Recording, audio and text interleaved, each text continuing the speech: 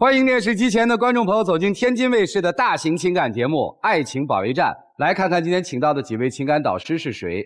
他们是青年作家文吉尔老师，欢迎；情感导师周小鹏老师，欢迎；情感导师于继静老师，欢迎；情感导师莎娜老师，欢迎。当然还有我们广电帮帮团的老师们，欢迎两位。来了解一下这对的基本情况，请看。我俩在一起都8年了，我想和他结婚，但他根本不同意，我不知道他到底想要什么。他就是为了结婚而结婚，只想给家里一个交代。我俩之间还存在着很多没有解决的问题。我觉得他就是没事找事儿，总是因为一些鸡毛蒜皮的小事和我吵架，为什么就不能空出时间一起搞事业呢？他总是认为我是过错方，不理解他。在他心里，事业比我重要，遇到问题只会敷衍了事。我对这段感情真的没信心了。有请这对情侣，有请。男嘉宾小宋，28岁，来自黑龙江个体；女嘉宾小王，26岁，来自黑龙江个体。有请两位，有请。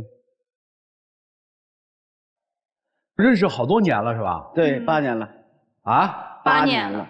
我的天哪！今天为啥来？今天是我要来的因为我俩在一起吧，毕竟是处了时间太长了嘛，然后我就把结婚提在日程上了。你要娶她了？对。哎，好。但是呢，他就是以各种理由推搡我，就不同意。我觉得结婚的话，起码是要有一种冲动啊和激情。我们两个可能也是时间太长了，现在平淡的像一潭死水，就是除了工作上没有任何感情的交流，怎么结婚呀？你爱他吗？我爱呀。你是因为年龄到了想跟人结婚，还是说你没有觉得该娶她了？就是因为毕竟说在一起也是8年了嘛，彼此的性格啊也都了解了，然后所有的事情呢一起经历了。目前呢，我俩的工作也趋于平稳状态，有自己一定的存款，房呢和车也有了。毕竟是从小吧在爷爷奶奶长大嘛，也想让爷爷奶奶看到第4份人出生。他说这些话，我觉得他就像是要完成任务一样。他就是说想给家人看见啊，亲戚朋友看见我们8年了走到一起，而不是说想跟我结婚。我们两个现在真的是除了工作没有任何的交流，就因为我们两个工作都在一起嘛。我觉得他就是有利用我的，好不好？说利用没有日常。我觉得他现在就是利用我，因为公司的话就是内务相当于一直我在做，就是有我在的话，他可能会更放心一些，可以扩展其他的业务。我们一年到头就是基本都很忙吧。然后他现在脾气也越来越不好，一忙的时候啊，他就会冲我发脾气。然后那不是因为你工作做得不好吗？不是，你小事私下是不是也有冲我发脾气的时候？然后他冲我发完脾气呢，还不知道跟我道歉，也不会说去哄我一下呀，他从来不会。但是在我心里真的是一直放着。你们俩是共同创业是吧？对，共同创业，一起开的公司。对。谁是老板？我。您主要负责？内务和财务。那不挺好吗？但是我们两个之间除了工作没有任何的话语。然后年初的时候我们可能会轻松一点，我说我们出去玩啊，然后他也同意了，做好计划了，机票都订好了。临近出发他跟我说去不了了，他那边有工作要出差一趟。后来我想算生意主要还是去吧。之后我才发现他是跟其他的女客户去海南旅游了，因为当时他那个微信是登在我们公司电脑上的。然后我就看见那个女客户给他发说的那个记得带泳衣泳裤，他这面放我鸽子，那面去跟其他女客户去海南旅游了，还带着泳衣泳裤。这个是这事儿咋圆？这个后面我也跟他解释了啊，为什么说是我跟那个客户过去，是因为人家客户一家老小，包括自己的爹妈，还有自己的老公儿女啥，人家都去海南那边去旅游。因为说他是我可以来说是我创业当中一个好大姐吧，就是一直很照顾我。他就当时给我打电话说，小宋，我给你介绍一个当地做系统很厉害的一个客户，介绍给你们认识一下。那么我当时就在想，那么肯定是以工作为主嘛，那旅游的时候咱们可以什么时候都可以去旅游。可是旅游也没有必要去带那个泳衣泳裤啊。再一个，主持人，你知道为什么我不相信他吗？是因为他以前有过前科，也是因为经常需要出去应酬嘛。有一次一个女客户，他出去跟客户吃饭期间，他还跟我说说这个女客户有多矫情呀，他不断的跟我强调他有多不喜欢这个客户啊。我当时就真的是以为他很讨厌这个客户，也没有多想。然后有一次因为就是业务看手机，我就看见一个女的给他发消息说，我这边刚睡醒，你在干嘛？然后我就点进去看了，看到上面就发现就是上次他吃饭说很矫情的那个客户，他们两个之间一直有联系，会说一些什么起了吗？啊，我在干嘛？然后怎么样的？他这边还会说有时间我就过去看你。然后更让人生气的有一句话是，那个女的跟他说我养你啊，他说好啊。而且真的，我这边我有证据的，真的可以看一下。其实你看我说了也没有毛病啊，人家说养我，人家是养我整条渠道嘛，也是好大姐嘛。然后那我发那个都是表情包啊，那现在发表情包我感觉很正常啊，我就感觉这表情包什么的是很正常的嘛。这个他已经过了那个界限了。但是后面我也是在一起合作嘛，然后呢也是第一个是原因是因为怕他生气，然后第二个呢也是感觉风向不太对，我就及时的把这个人给他删了呀，包括到现在都没有联系。起码说现在我出去所有的应酬我都是带着他的嘛。说应酬真的，他这个人特别喜欢喝酒，而且他喝完酒吧有点过敏，逢喝必多。有一次是6点多就开始喝，12点多还没有回来，我给他发消息不回，打电话不回。后来他朋友他们给他送回来，当时就吐了，我们那个沙发呀、地毯上全都是。我这个人本身就有点小洁癖，闻到那个味道，我其实心里特别生气，但也忍着收拾了。他第二天，你说你跟我说点软话呀，或好听的话，道个歉，他什么都没有说，就每一次这种情况他都不会去说。这个是你看啊，我太了解他这个人了，毕竟8年时间了。我要是第二天跟他说，他肯定是揪着这个事情不放。但是过后我也给他发红包了。对，发红包真的，他发红包用我的亲属卡给我发红包，用我自己的钱给我发红包。啥意思呀？就是我没钱呢。哦，公司所有的收款、所有的收入都是进他的账户、进他的卡里边。我呢，就是他1个月给我批点亲属卡，就是我花的每一分钱都在他的监视下。我为什么要问他这个人吧？就是挣点钱了就开始显摆。就是我们去年回家的时候，我说坐飞机回去吧，然后他不干，要开车。我说太远了，因为我们是从深圳回哈尔滨。我说这么远的路程开车太辛苦了，他就拗不过他呀，最后开车回去，还租了一辆车。我们开了有5、6天，车都没有停过，我们两个一直换着开，赶到过年才到家。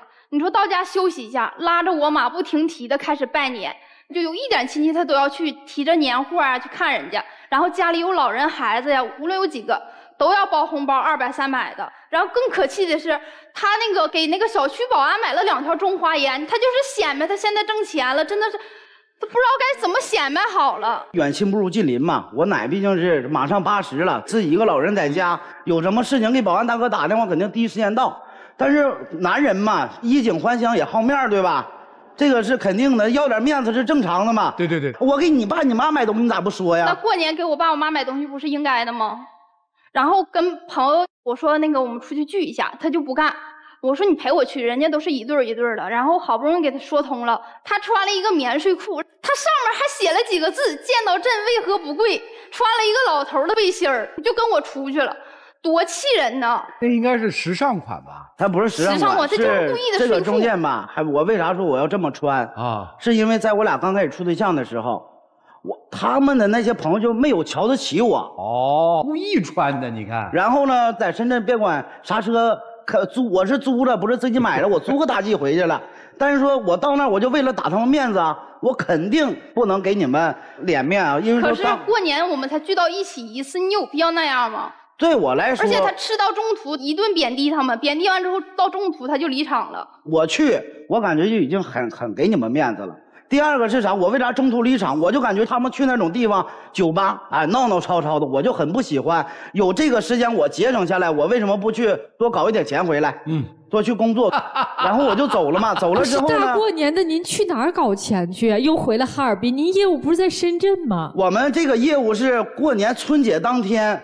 整个华南地区也是可以发货了，看见没有？人家在这儿大老板了，这是他的性格，我们看见了，有仇必报，比较要面子，特别能显摆。其实他的性格也是很那啥的呀。你像我出差，他呢为了监管我，我就是一个小犯人一样。他以他老弟放假的名头，给他老弟整过来说跟我一起出差。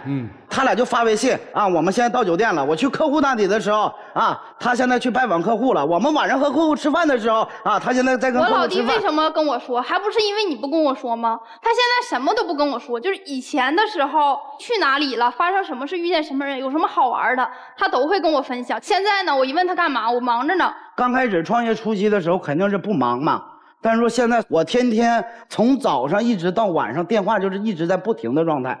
你忙的连回一条消息的时间都没有吗？其实我感觉我也对你够百依百顺了吧？你相中那些包啊、化妆品啊、首饰啊，咱们也都说给你买就给你买了，对吧？还有一个是啥？主持人，他瞒着我跟他朋友去投资了一个艺术班，投资了10万块呢。他朋友不到1个月把钱卷跑了，现在呢？还要再去开个店，又要开一个什么手工班，隔行如隔山。你说你去做那个你是想要跟我分手吗？我怎么就能上升到分手？最开始我是学画画，我们两个去的深圳，他陪我的，然后阴差阳错才开始创业之路。然后我就是属于放弃了我那一个，陪他开始。明白。但是他现在是稳定多了，我想做点自己喜欢的事情。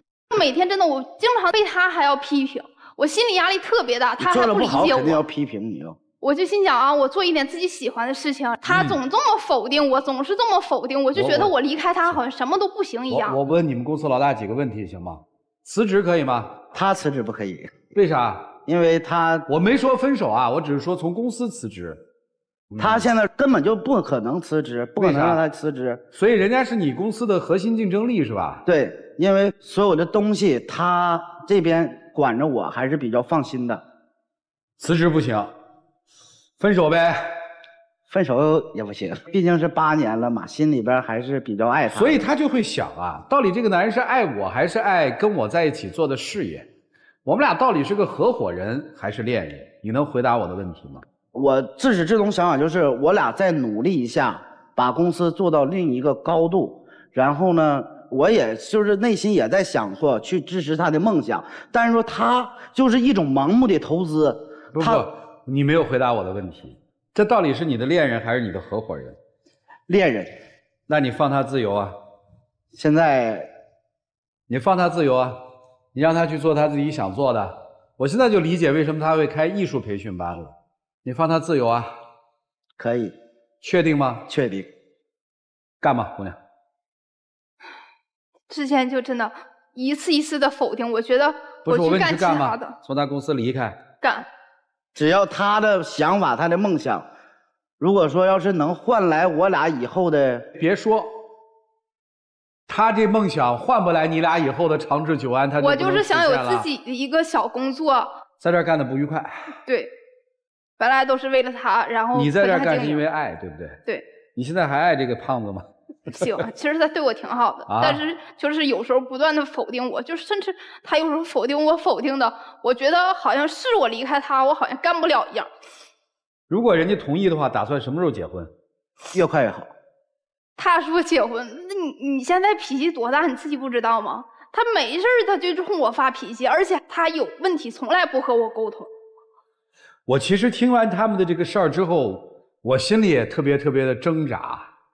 恋爱了8年，还有合作关系，相当于吃的苦是一起吃的，享的福是一起享的。就这2个人，你觉得好像他们那个骨血都融在一起了，你怎么让他们拆？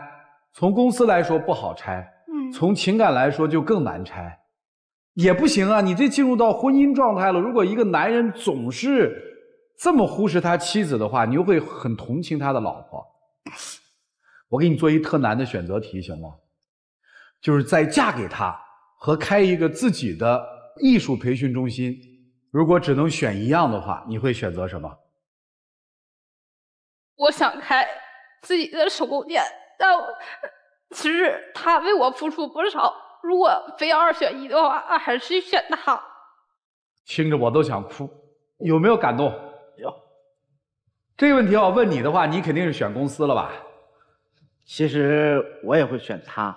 你骗人，我没有，因为公司上台阶和娶她，选一个。娶她。你确定吗？确定。我没什么要问的了。8年了啊，各位老师慎重啊，一起进入丘比特问卷。小宋，你们俩在一起8年，你想说你要对你自己的人生有一个交代，进到下一个阶段，然后想要说对家里人有一个交代，但是这8年你付出了，他这8年的青春也是妥妥的付出。你不要想说最后到踏进婚姻的时候，你对所有人都有交代，你对他没有交代啊。我建议你们俩现在不要踏入婚姻。女孩就是出于一个保护你的立场来说的话，你应该尝试一下，你离他远一点，你去做你自己想做的事情，你看他是不是真的能够像他今天在这说的那样去对待你，他是不是真的能做到可以未来作为你的臂膀，可以作为你的大后方，让你去做你自己想做的事情。因为在一段关系里面，自由生长非常重要。在你自己没有在情感里面非常舒服的一个情况之下，不要踏入婚姻，不要因为任何人催你，也不要觉得说是因为年纪到了你该交卷了，不是这样的。真正的幸福是你只要跟他在一起，你觉得一切都有希望，你觉得什么事儿都能做好，你觉得你们俩可以共同面对一切的事情。他现在就是让你自己面对，他把他的负能量都导给你，说明他还需要成长，他还没有到那个可以成为你的丈夫，他没有到这个阶段来。我跟你说，男孩他真的很爱你，但是当他开始决定瞒着你做自己培训学校的时候，他一定有那么一瞬间想过他要离开你了。但是是什么情况？他被你逼的。他但凡跟你说出来你会支持他，他不会偷偷去做这件事情。至于你说的什么娶她这些东西，在现阶段看来，在他现在整个身心破碎状态下不可能的。我最近去深圳，我去做咨询，我见了很多像你们一样的年轻人，他们几乎都是夫妻店。现在年轻人特别流行一句口号：搞钱。除了搞钱，拼命搞钱，就是拼命搞钱。可是我会发现有很多人，特别是恋人或者夫妻，他们忘了一个生活的本质：我们赚钱是为什么？我们赚钱只是为了赚钱，还是赚钱是为了让2个人的生活过得更好？吃饭是为了什么？只是为了让自己能够活下去，更好的搞钱，还是吃饭是为了真正享受食物带给我们的那种美味？包括我问过他们很多人，你们现在还看电影吗？特别是30多岁的夫妻，我说现在还看电影吗？看啊，那是必须要做的事儿。他把看电影变成了任务，同样他们把跟对方吃饭变成了谈业务。我也觉得我们2个可能离开，可能感情的交流会多一些。也不一定，也许你知道你离开过后，这个公司可能经营会不善，因为没有人能够更好的像你一样管财务。不容易的，对。然后对他来讲，他也非常清楚，他现在要支持你，你真的能做好吗？也不一定，因为你自己内心也是犹豫不定的。所以我倒觉得现在你们2个最应该做的事情是真正的如何先把你们的关系搞好，能够抽时间好好交流一下你们的情感，可能真的是真正的约会吃一顿饭，而不仅仅是说我们要去谈一下业务怎么发展。2个人真正能把感情稳定好，能够真正的有日子可过。所以我在想，生活的本质是什么？可能就是2个人在一起能够彼此的去关心对方，可能关心对方的身体，关心对方的压力，关心对方开不开心，关心对方累不累，可能这才是你们想要的，而不是现在你们4分5裂的，一个想要去炫耀，一个想要去逃离。所以想一想生活的本质，也许你们就能找到你们的初心，可能结婚也好，工作也好，都不是难题了。小伙子，有空装，没空爱。刚才有一个环节你说感动了，在我们听起来那是心疼。感动啥意思啊？他为这个事业为你付出那么多，感动了，但是你别忘了，其实更多的是心疼。我们都感受到了，你怎么感受不到呢？其实这姑娘真的挺好，为你付出那么多，你们在一块8年，你刚才也说了，我什么都了解，但说实话，你还真不了解。而且这种不了解是建立在你的女朋友把话说得明明白白，你还是不了解。她要的是什么？她的委屈是什么？她的痛苦是什么？你听见了，你装听不见。表面上好像你也在付出，没错，你确实也在付出，但是你明明听见了，他要的不是这些东西。问题在哪儿？他此刻在流泪，他此刻在委屈，他此刻被你否定，他此刻没有情绪价值，此刻里没有爱情，这一刻啥也不是，啥也不是到绝望，你还看不到，兄弟，两个人拼不到今天真的也不容易。按说应该是水到渠成，结成正果的时候，你们居然要说分开，分开吧又很虐，但是在一块又不快乐，你们过成什么？明明挺好的两个人，却过成这个样子，这是我们特别替两位难过的事儿。咱们把事业稍稍缓一点点，两人留点时间和空间，尤其用心看看我们在情感上交流些什么。再亲近的人，如果不说点知心话，没有点温情的话，也都淡了。所以我不建议按照这个节奏再往下走，把情绪价值放在第一位，健康快乐放在第一位，那么这个方向对了，那么其他的也都容易对了。女生用8年的感情赌后半生的幸福，我不认同。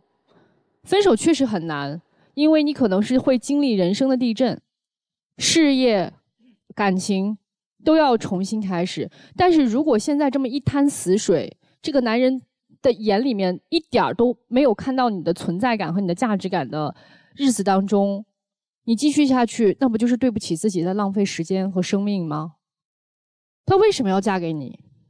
婚后的生活一眼望到头，一点交流都没有，一点情绪价值都没有，一点爱都感受不到。你现在对他都已经这样了，婚后可想而知，更不搭理他了，反正都娶回来了。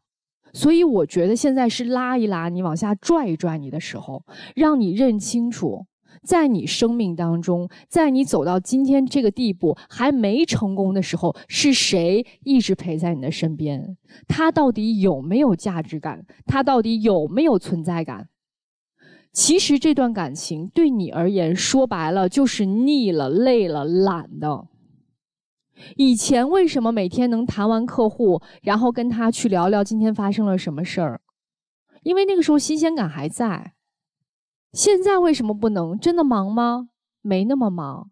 应该是如果公司真的越来越稳定了，反而老板应该是轻松下来了，因为公司上轨道了。所以那个时候你就更应该有时间去跟他聊聊今天发生了什么事儿啊。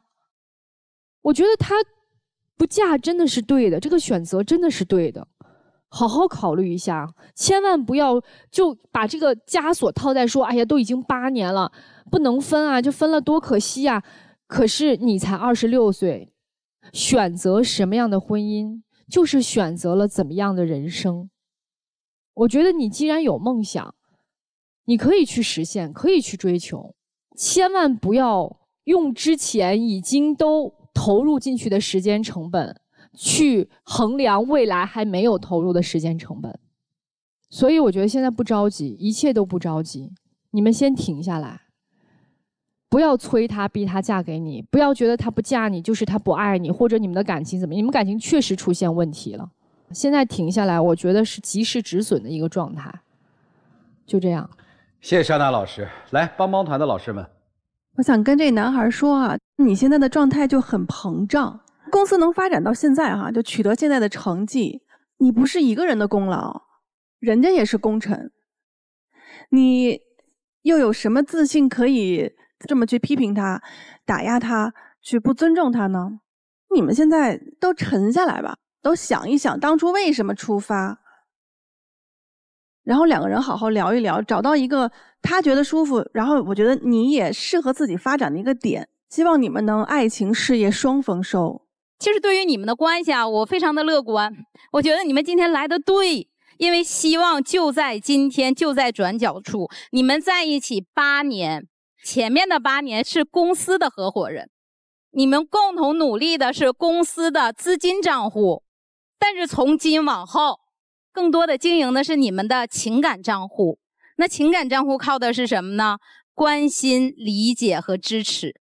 从今往后，你们真正的利益共同体是家庭的幸福。谢谢老师。不同的人生阶段啊，大概呈现出不同的图画来。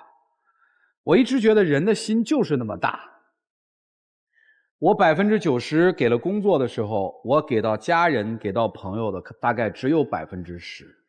所以在这8年里，所有的心气儿和心力都放在了创业上，而忽视了彼此。在我看来，是正常的年轻人都会这么去做的。现在好在什么地方？有基础了。因为你们最要追的东西不是差不多追到了吗？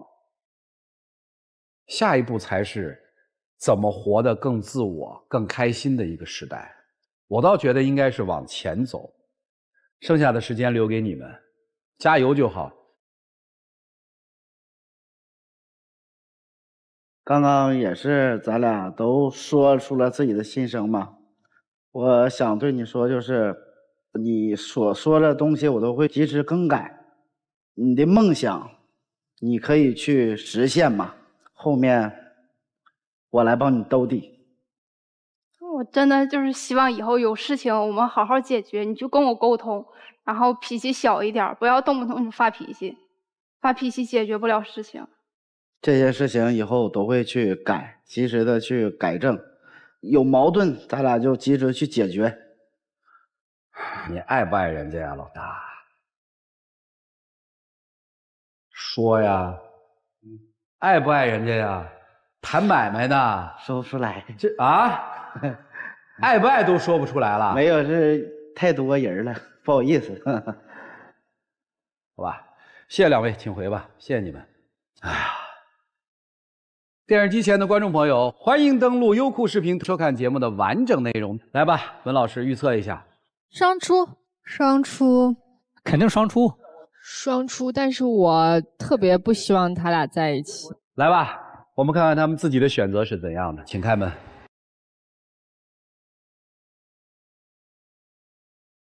去求婚，赶紧跑！我要是你，我就拉过去就求婚。我告诉你，胖子，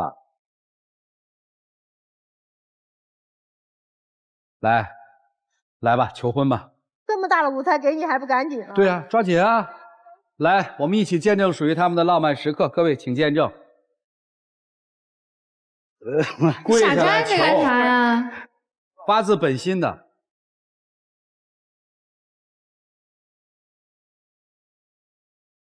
想娶她吗？想。求婚吧。不好意思，不好意思，不好意思，这事儿你都不好意思，你还能想啥呢？快点吧。这么多人帮你，帮你了，你还你女朋友要的就是这种感觉，你现在都不给，我就不看好你。嫁给我吧。对，你可以拒绝，很真诚的哟。我再考虑考虑，看你改不改。改了。干啥了？可以我再考虑，了。看你表现。我给你画个戒指过来。再求啊！我把所有的以后那些臭毛病啊，和不和你沟通的那些话题啊，我都给它改掉。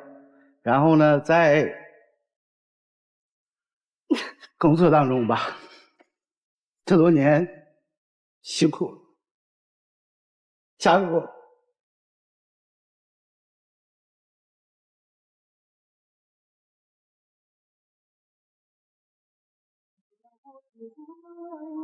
哎呀，回去冷静一下，商量一下婚期啊，给我们来点喜糖总可以吧？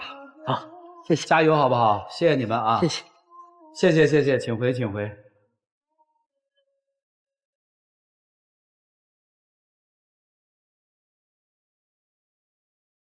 其实这姑娘挺冷静的，她没有马上答应，我觉得特别好。祝他们幸福快乐。